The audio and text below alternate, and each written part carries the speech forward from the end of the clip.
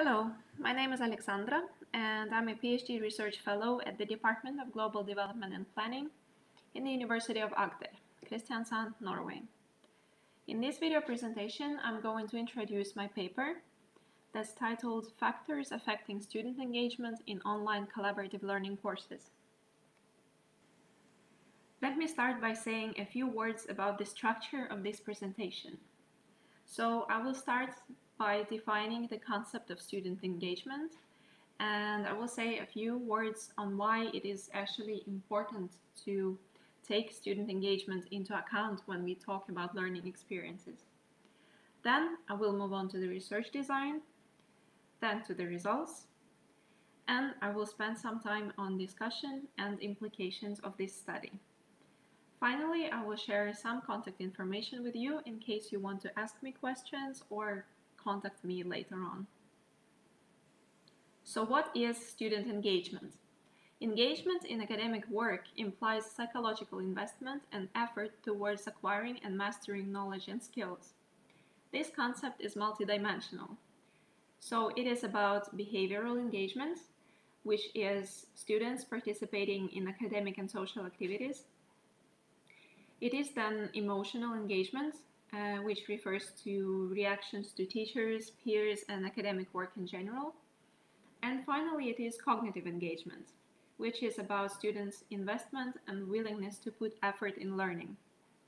So students who are engaged are curious, active, involved, and motivated. And students who are lacking engagement are the opposite. Online learning has the potential to increase students' motivation to learn, as it provides opportunities that are not available in the traditional classroom setting. Online learning is also more flexible and adaptive, and students have more time for reflection and analysis. It is very important for student engagement in online learning that they have the opportunity to interact with their peers and instructors. On the other hand, it is well known that this form of learning requires a lot of self-discipline from learners. So the motivational factors become crucial in affecting their overall performance. In this study, we had two main research questions. First of all, we wanted to find out what factors were contributing to student engagement, and second of all, what factors were actually impeding student engagement. The context of this study is a one-year course run by a university in Norway. The participants taking the course were based at three universities: the university in Norway, a university in Sri Lanka, and a university in Uganda. The course employed collaborative learning methods, and students from the three universities were assigned in small groups, 5 to 6 people. At the time of the data collection, 2 rounds of the course had been completed. The data were collected during a group interview with the Ugandan participants in May 2016, and it was held at the university in Uganda. 14 people participated in the interview, and they were representing both cohorts of the course. All of the participants were employees at the university in Uganda, and they took the course as a part of their postgraduate education. The format of the interview was very similar to an open discussion, and it lasted about 1.5 hours. The interviewer provided several general guiding questions for the students to reflect upon. The study employs an explorative approach, and we use the qualitative content analysis technique to analyze the data. And we used the inductive approach, so we let the categories emerge as we were working with the interview transcripts. Now, moving on to the results, you can see that we have identified 4 key categories to group the factors promoting and impeding student engagement. And they are the online course environment, informal online groups established by students, interactions with co-located peers, and online group dynamics. So I'm going to say a few words about each of them in more detail.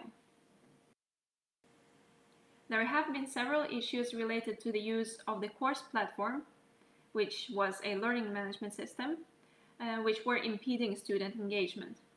First of all, lack of experience resulted in students being insecure about using the system in general. Some of the students had problems with language settings and navigation. Also, the quality of connection often would complicate access to the platform and course materials. Some students could not connect or could not load the necessary information. For example, although there were videos uploaded to the environment, students reported that it was not possible for them to load the videos.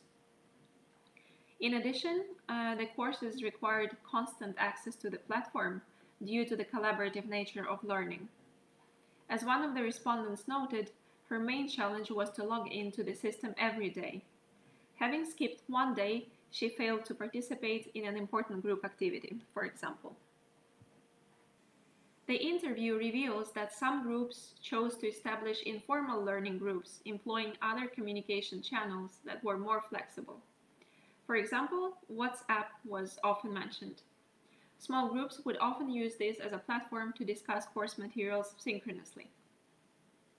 Moreover, being able to discuss informally was very motivating for students and gave them confidence before they would go and post something on the course platform. On the other hand, some of the students reflected that since the established informal groups only included the participants of a certain small group, other peers could not benefit from the discussions and information shared there. In the same way, the instructors and the tutors could not follow and contribute to the informal discussions. When it comes to support from co-located peers, the interview demonstrates that it was crucial. And although the facilitator and the online tutor were pretty much always available, students preferred to ask local peers for help.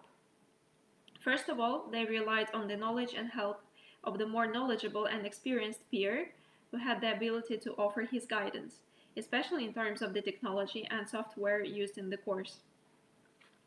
The more experienced peer's help was crucial in this case, as students did not have the opportunity to receive direct instruction otherwise. In addition, several interviewees shared their stories about how the peer support helped them stay on board and not drop out from the course due to a lack of time for participation or complex life circumstances. And it is interesting because the course instructor and online tutor were not even aware of some of these students' challenges. In addition, local peers would often monitor each other's participation and remind each other of important assignments and deadlines. Finally, the last category is about group dynamics. The interview participants discussed that the collaborative learning mode was motivating for them in general. They were interested to learn about their peers, and they thought that the interactions on the platform were mutually respectful, so things like that were actually very good for their overall engagement. But at the same time, they also discussed that online groups were not always cohesive. For example, sometimes the whole group had to wait for one member to contribute in order to be able to proceed with an assignment. Sometimes students would feel left alone in the environment when they would not get a timely response from their peers.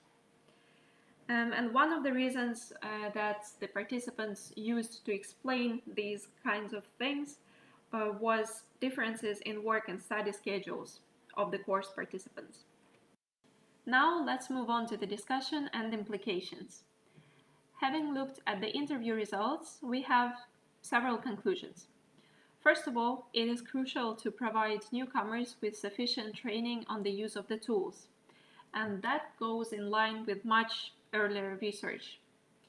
We also think that it is important to integrate mobile technologies in the course design, and that would address several issues. First of all, students would be able to communicate synchronously in an easier way, and that would contribute to better coordination in the online environment in general. Also, when it comes to the context of a developing country like Uganda, it is also about more effective and flexible access in particular regions. And this is very important when it comes to participating in an online course like that. But then we have an interesting question to ask. Should tutors and instructors be provided access to students' alternative communication platforms? If you have any good references, or if you can relate to any research that I could have a look at, I would very much appreciate if you could forward me some references or ideas. As it has been discussed, the interview data show that the help of a local peer was very important for the course participants. So we figured that it could be crucial to assign a local tutor to scaffold the development of a community of practice among the participants. And that is what we are currently doing. We have a local tutor in Uganda who is always available for the participants in case they have any questions. So often he helps the participants to figure out the technology or gives them some hints and directions on how to participate in group assignments and how to find their way in the course in general. Also, the interview data suggests that it is crucial for us as educators to promote cohesiveness in collaborative learning groups. And here we have two strategies. So first of all, it is about online tutoring. So the online tutor is supposed to be in the environment, and he or she is supposed to be monitoring students' discussions on a daily basis. And the online tutor is always ready to address any inquiries that students have. And on the other hand, recently we have also started to implement collaboration scripts to promote effective interactions and effective knowledge building processes in groups. And there is a couple more papers upcoming related to that as well. I thank you very much for your attention, and as I promised, here is my email address. So if you have any questions or comments, I would be more than happy to discuss them with you. Thank you very much.